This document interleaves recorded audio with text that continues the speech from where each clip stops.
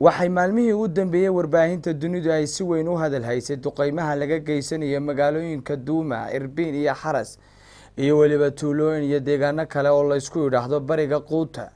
deegaanadani waxay dhacaan magaalada Dimashq badka dhulka ay ku fadhiyaan waa 100 kiiloomitir oo laba jibaaran waxa ku nool dad lagu qiyaasa 400,000 oo ruux balse dagaalada ka hor waxa deegaanadaasi ku noolaan jiray dad lagu qiyaasay 1,500,000 oo qof laakiin waxa ay intooda badan ka carareen dagaalada iyo duqeymaha dawladda Suuriya iyo Ruushku ay ka geysanayaan deegaanada Quuta. sanadkii 2013 ayay dawladda Suuriya godoomisay waxaanay duqeymaheeda ku abaartay goobo ay ku sugan yihiin mucaaridka hubaysani.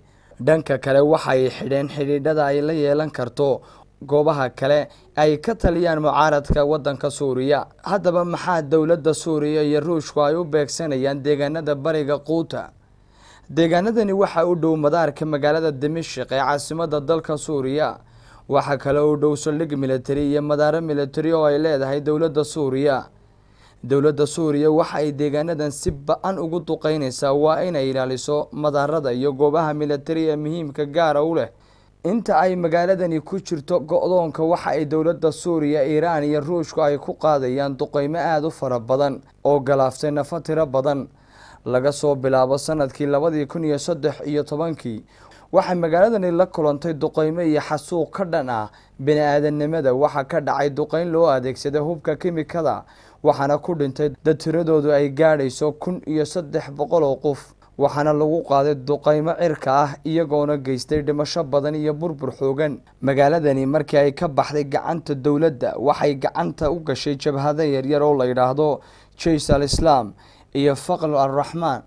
jabhadda Jaysh al-Islam waxa la aasaasay sanadkii 2013 waxaana asaaskeeda lahaa Sahruun Caluushi waxaana lagu dilay duqeyn uu Ruushku ka geystay magaalada Quuta. xarakadani waxa ay dawladda la gashay dagaalo badan waxaana tirada ciidamadooda lagu qiyaasaa 10,000 ilaa 15,000. jabhadani waxa ay ka dagaalantaa qaybo badan oo ka tirsan dalka gaar ahaan miyiga magaalada Dimashq iyo Bariga Quuta. waxaana hadda ay gacanta ku haysaa goobo badan oo muhiim u ah ciidanka dawladda Bashaar al-Assad. gacantooda waxa haatan ku jira saldhigga military ee difaaca cirka ee magaalada Quuta iyo saldhigga dayactirka ee kaarayaasha. xarakadan ayaa mar kale dagaal adag la gashay ciidanka xarakada ISIS. ugu dambeyntii waxa ay ku guuleysteen inay deegaanada ay joogaan ka nadiifiyaan ururkaasi ISIS. jabhadda Faql al-Rahman waxa iyagana la aasaasay sanadkii 2012. xarakadan waxay ku xoogan tahay magaalada Quuta.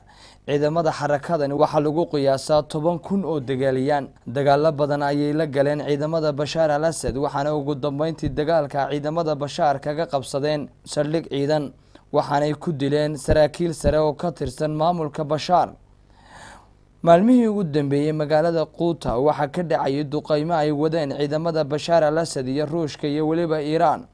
duqeymahan socda 2 toddobaad waxa ku dhintay 700 oo ruux kuwaas oo u badan maati. jabhadahan iyo dawladda ayaan midna u aabayeelayn dadka shacabka ee ku dhaqan deegaanadaasi.